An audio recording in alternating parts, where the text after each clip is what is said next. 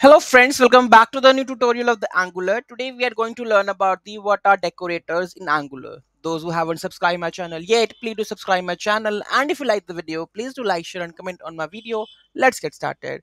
A decorator in Angular is a special TypeScript feature, a function with prefix with at the rate. You can see this is a prefix for the decorator that allows you to attach metadata or modify the behavior of classes, methods, properties, or the parameters. They help Angular to identify the purpose of an element and provide additional functionality such as defining the components, enabling dependency injection, or setting up the communication between the components. In short, decorators are the functions that add metadata to the classes, methods, properties, and the parameters, and these are used to pass the information basically. Okay, there are four types of decorator that we have: class decorators, property, method, and the parameter. Let's have a brief look of what exactly they are. Class decorators modify or annotate a class, commonly used to define Angular constructs like components, directives, services, modules, and the pipes.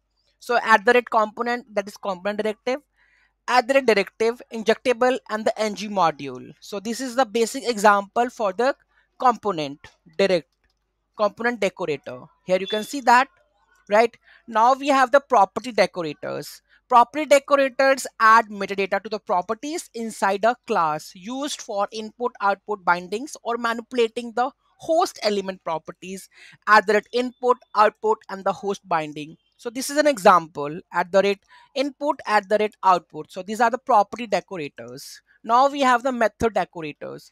Modify the behavior of the methods in a class, often used event binding to the host element, that is host listener, that is come with the often used for the event binding to the host element, and modify the behavior of the methods in a class. So here you can see that we have a methods, and they are basically used to modify the behavior of that methods in a class. Okay, so this is how we learn later on, like all the things like what exactly the host listener is. Okay, so we will do the full fledged of each and every decorator in detail. Now we have a parameter decorators. Add metadata to the parameters of a class constructor. So here you can see that we have a class constructor used in dependency injection to specify providers or tokens. Example, at the rate inject. Okay, so this is the example of the four decorators that we have. In the next videos we are going to have a detailed view what exactly they are. Any doubt, any query in that, do let me know in the comment section. Thank you so much for watching this video. In the next video we are going to learn about the component decorator. Thank you so much, have a great day.